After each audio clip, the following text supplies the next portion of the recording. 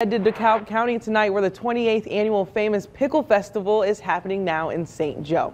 It's a pretty big deal. Oh gosh, okay. The festival is 3 days of all things pickles. While it's mainly marketed towards children, there is plenty to do, including a pickle scavenger hunt, a pickle eating contest, a pickle juice drinking contest, and a parade. Tonight's festivities will feature a car show, live music, and fireworks starting at 10.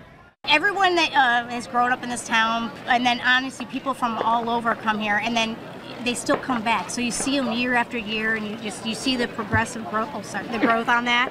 But no, amazing.